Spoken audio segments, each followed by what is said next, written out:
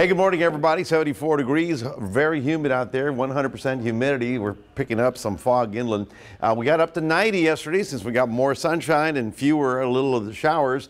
Today, we'll see probably about 92, 93 as it starts getting warmer and warmer. As I mentioned, we just have limited visibility down in Falfurrias right now, but along the 281 corridor, that should start getting a little thicker, so just watch out for that this morning. In the city, we shouldn't have any problems. We're obviously a little warmer, and of course, we're closer to the water. Pretty warm, toasty day over the south. We're looking at temperatures at slightly below record, okay? So, you know, about 92, the forecast high. But over the weekend, and it's really going to get warm. And of course, a lot of people are going to be out and about enjoying the long holiday weekend. We are looking for a big warming trend for our area. I'll tell you why. Now, the storms that were out in West Texas, they got one more day before they finally start to decrease out.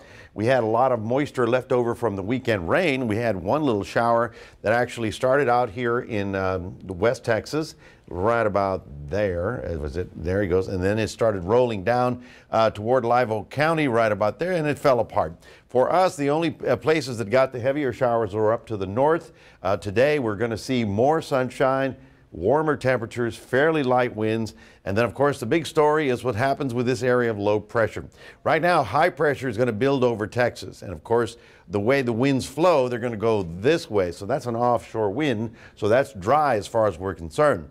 This area of low pressure may or may not become a tropical depression. Nonetheless, on the, shall we say, the east side of the Gulf of Mexico, it's going to be very rainy and stormy, and eventually all of the southeastern states, including Florida and Georgia, are going to be getting a lot of that rain, very tropical, by the beginning of next week. So here's what we've got as we get to the weekend. I know some of you are already planning, only middle of the week.